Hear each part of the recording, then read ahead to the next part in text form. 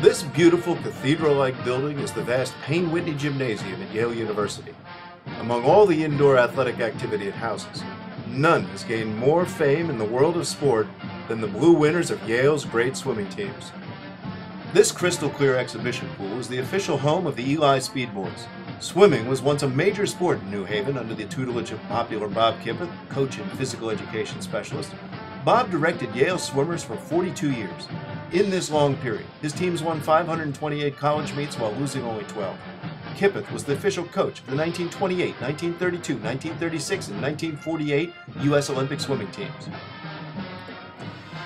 I'm standing next to the late, great Bob Kiphuth's bust here at the International Swimming Hall of Fame. Bob Kiphuth is one of the greatest coaches in the history of swimming.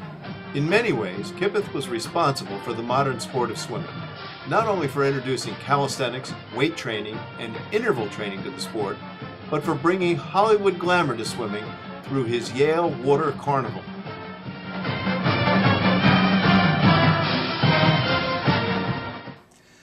I recently sat down with Bob Kiphuth's assistant coach and later successor, 96-year-old Hall of Fame coach Phil Moriarty, to find out more about this incredible event. Way back when we first started, Bob Kiphuth would invite a lot of swimmers to come to Yale to train. So somebody said, why don't you put on a show and then we'll make some money on it. So with that, we invited some of the great swimmers to come to Yale at different times. But we invited the Smith girls, Smith College girls down. They did their formation swimming. We had good publicity on it, and we packed the place, everything. It was a very attractive thing for New Haven people to come in and see that. And sit up high and come looking down at all the swimming going on. It was continuous. High school relays and age group swimming, and then the Yale team would put on what they call horse and jockey races. That kid would get on the back of one of the Yale swimmers and he'd swim. The kid would hold the reins and follow him down. It was very interesting. All the different things we did. And we have a comedy skit all the time. And Larry Griswold was so good. I think it was the funniest thing I ever did. He'd go up on the dive board after he got and he'd try to take this towel off the rail that we had there, and he'd clean his ears out like that, and all of a sudden he'd let go, and the damn towel would go right up into the audience. It was a really quickie. It was very funny when it happened, you know. Yeah, did anybody take any films of those shows? I would say probably not. Yeah. You know, it wasn't a chip like today. It had to be. Fortunately, Phil was wrong. What you're about to see is recently discovered footage from the 1935 Yale Water Carnival. The show began with young swimmers diving in the water and spelling out Yale, and then having a lot of fun with Yale's best.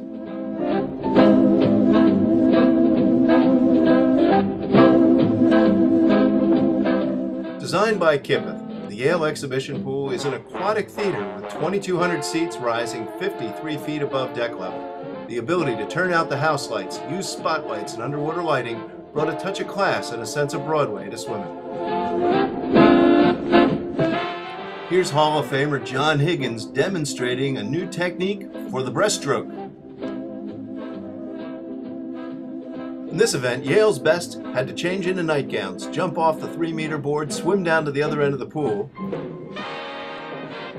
blow up balloons until they burst, then swim down to the diving end of the pool, where they were given candles and had to swim the length of the pool without the candle going out. Here, Olympic diving greats Marshall Wayne and Dick Degner put on an exhibition for the crowd.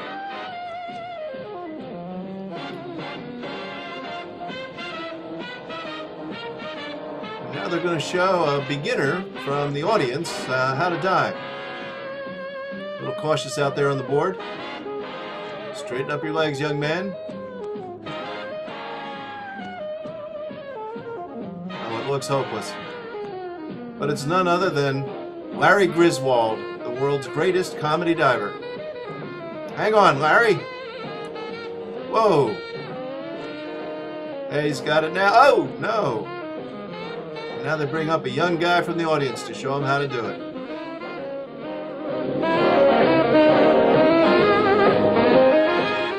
attempt to set a world record for underwater swimming.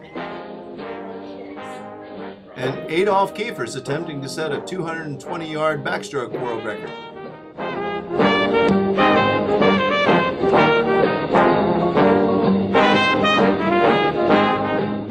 You could learn how to handle a canoe.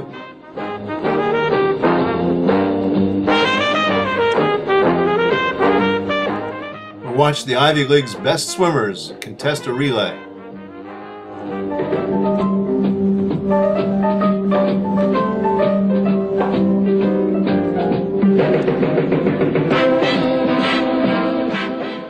The success of Yale's Water Carnival brought swimming to the attention of Hollywood and helped create stars like Johnny Weissmuller and Esther Williams, who took the sport of swimming to great new heights of popularity.